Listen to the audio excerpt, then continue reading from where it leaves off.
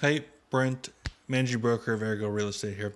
Just to give you a market update, today is March 10th, and we've seen an uptick in listings, which I think is good because we've been pretty low for inventory coming back on. We had a lot of inventory these last 5 or 6 months, kind of came down a little bit, and haven't seen a lot of more listings come on, but we're starting to see a little bit more for that spring, April, May busy time.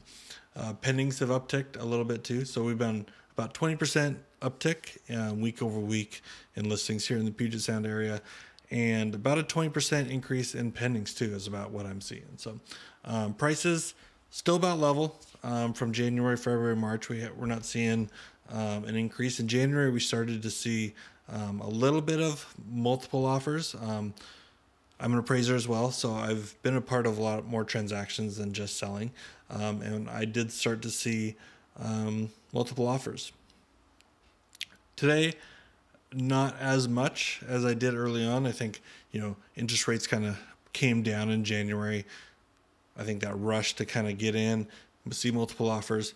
Interest rates have gone up, so we're starting to see 6.5%, 7% again, which might be here for a little while. So interest rates are higher, can't sugarcoat that. But prices have come down from where they were last June when interest rates were at 3.5%. So, you get the reduction in price, you're paying a little bit more in interest. So it's a little bit of a trade-off. Who knows if the interest rates are going to come down? Nobody. If anybody tells you that, they're lying, that they know. So we just don't know. But that's your market update for March 9th.